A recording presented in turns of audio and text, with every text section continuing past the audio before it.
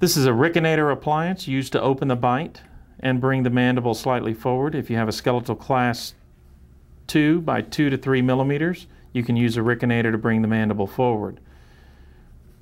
There are a few things you need to know to activate the Rickonator.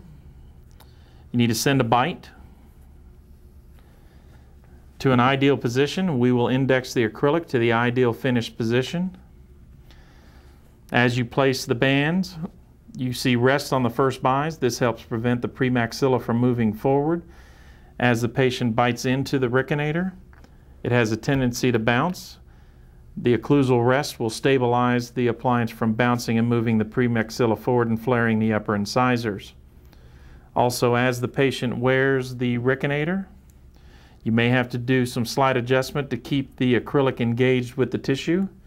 You take the one jaw gingivally, two jaw occlusally, and squeeze. What this will do is re-engage the acrylic if it comes out of contact. Many times you may have to reline the anterior section as they wear the appliance.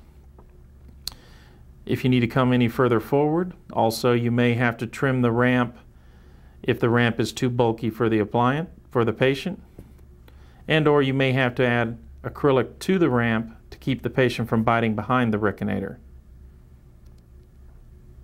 Also, you can add a gear to the Rickonator if you need more transverse expansion. Same principles apply. You just have a transverse gear which is turned like any other fixed appliance gear. Place the key in the hole, push distally, pull the key out till a new hole comes up, and you can develop transversely as well as open the bite and bring the mandible forward.